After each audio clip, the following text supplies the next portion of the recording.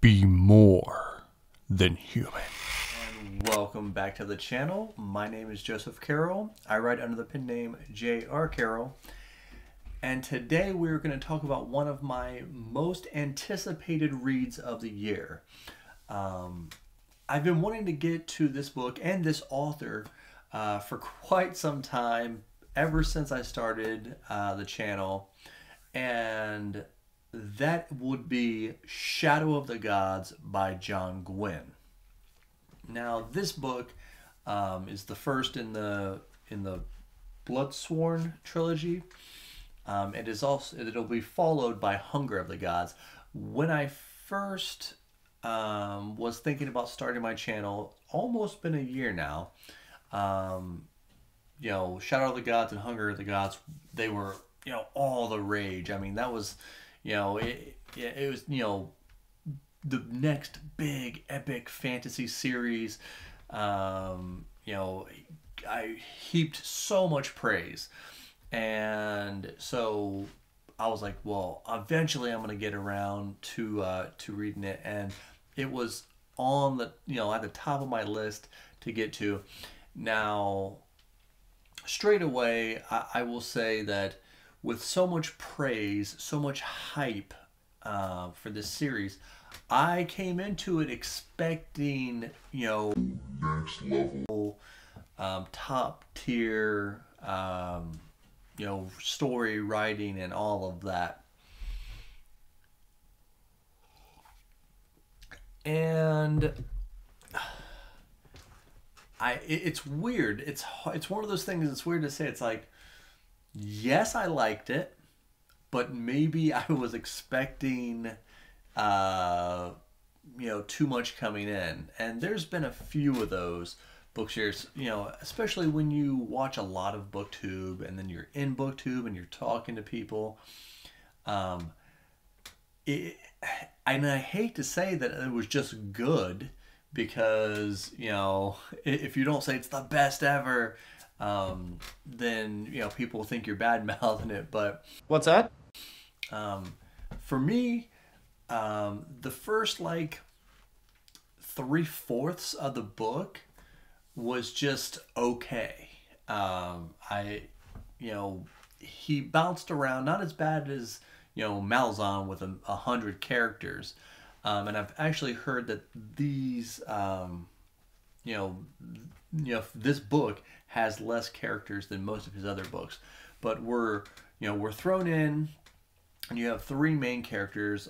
You have Orca, Varg, and Elvar. And, you know, basically this is a world 300 years removed from a, you know, a big war that broke out that, you know, all the gods actually died.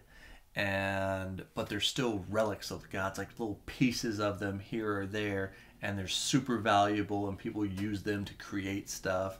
But yeah, it's brought up over and over again. All the gods are dead. The gods are dead. You know, the good riddance, you know, is the way a lot of people feel. But, you know, it's super Norse inspired. I knew that coming in. And John's, you know, his prose are on point, as good as anybody that I've read. And his knowledge of Norse and the languages and everything is second to none. There was a lot of you know, words and stuff that you weren't overly familiar with, but you kind of know what they mean, even if you're not familiar with them. But what is the word, the phrase that he used over and over again, and I about lost my mind. It was like thought cage or something along those lines. It's just said over and over and over again. And I'm just like, okay, we could stop using that phrase anytime you want, John. But I was told that his battle scenes and fight scenes are maybe the best in all of fantasy. And I was not disappointed. That was one of the pros. His pros were one of the pros. And then another pro is, yes, his battle scenes are great, very realistic. He doesn't pull any punches. People, your protagonists and stuff, they get injured. Not a lot of plot armor around, which I really enjoyed. But one thing I did hear a lot was character work is just amazing. You can't beat the character work. And for me, that was like, I didn't feel like any of the characters grew throughout the book, really.